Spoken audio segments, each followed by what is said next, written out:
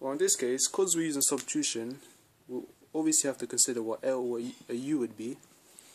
But in this case, for this particular example where you have one power which is a 2 and the other one's a 3, like even if it's cos squared and sine cubed, which is the other way around, we must always choose the one with the lower power. So yeah, let me just say let U equal sine x.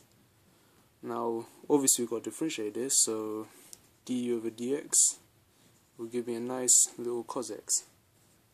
Normally we can just sub this in and just get our answer, but for this kind of examples we need to use some sort of trigonometric identity such that, well, we got to simply say sine squared x plus cos squared x equals 1. I'll tell you why in a minute.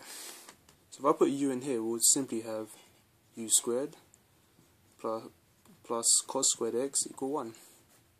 Now if you just rearrange this to make cos squared the subject, we should get cos squared x equals 1 minus u squared.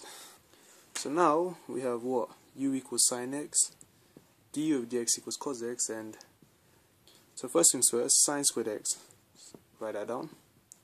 Now for this case, like to solve this, we kind of have to split the cos cubed into, say, cos squared and a cos x.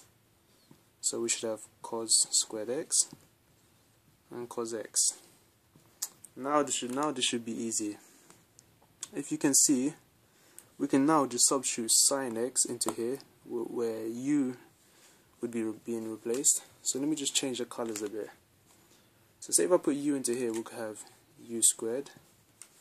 Now for cos squared x, be careful not to choose this one because we do not want a du squared over dx squared. It just don't make sense basically. So yeah, let's substitute this back in. So we're going to have 1 minus u squared. Now cos x would simply be du over dx times dx.